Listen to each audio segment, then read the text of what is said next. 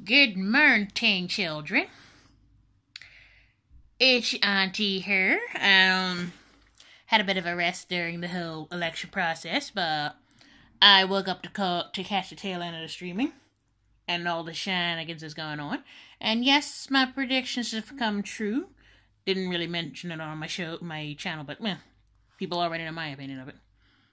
And I predicted that Trump would win by a squeaker, but he would win, and that there would be shenanigans going on. And I was right. Because as I mentioned to several of my friends and colleagues, Florida went to Trump fairly clearly.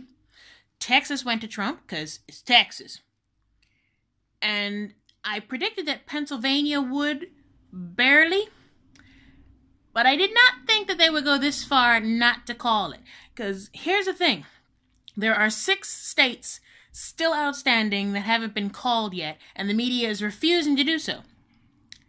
Now, what makes this extra shady is the fact that of those 6 states, 4 of them, Trump has an insurmountable lead. As in, there is no way in hell, short of extreme fraud, that Biden will catch up. I mean, he's out by at least 6 points.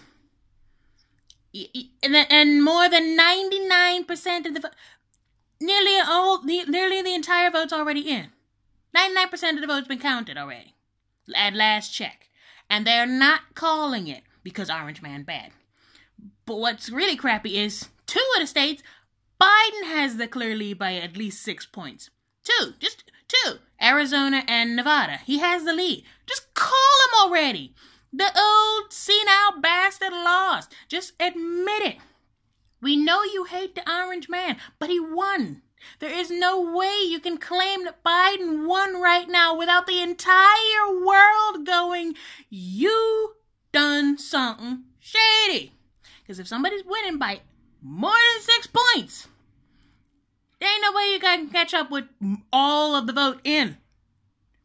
Oh, what about mail-in ballots? Mail-in ballots. Mail-in ballots, Biden would have to win 4-1 in the mail-in ballot. And even then, he still wouldn't win. Come on. Call it. Damn it. Call it. But they're going to pull their shenanigans, and then they're going to claim some kind of collusion, and they're going to pull some shady shit. And Trump called it himself. And they said, oh, it's premature. It's premature. He's calling it too early. Yeah, with those numbers, it's obvious. And the sane people all agree that he did the right thing to say, I'm calling SCOTUS in on this. Yeah, Supreme Court needed to be called in on this, because this is some shenanigans and chicanery. And anybody with more than 2 brain cells to rub together can see that. But then again, the vast majority of the mainstream media and the regressive left doesn't really have them 2 brain cells to rub together, now do they? Bye, children.